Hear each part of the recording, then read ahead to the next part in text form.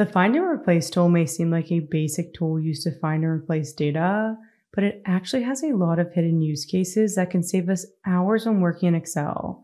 Let's take a look.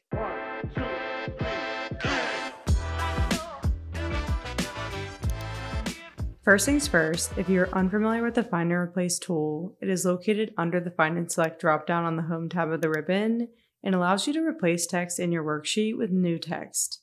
One of the best hidden features of the Find and Replace tool is that it can update formulas within our worksheet. For example, we need to roll over this old 2024 workbook for 2025 by updating all of the year values from 2024 to 2025, not only within the cells, but within the formulas too. Instead of updating each year manually, we can press Ctrl-H to open the Find and Replace box, enter 2024 in the Find What box, 2025 in the Replace With box, and then hit Replace All.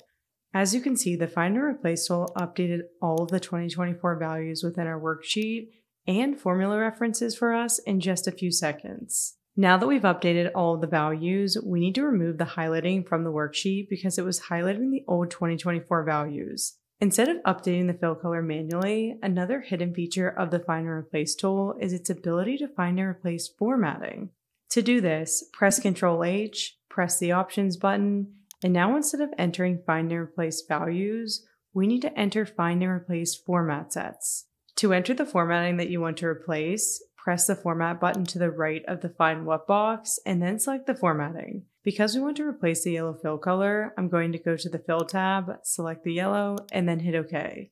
Next, we need to repeat this to enter our new format by pressing the Format button next to the Replace With box, and setting the format to no color to remove the highlighting. Hit OK, and now that we have both format sets entered, all we have to do is hit Replace All to update all of the formatting.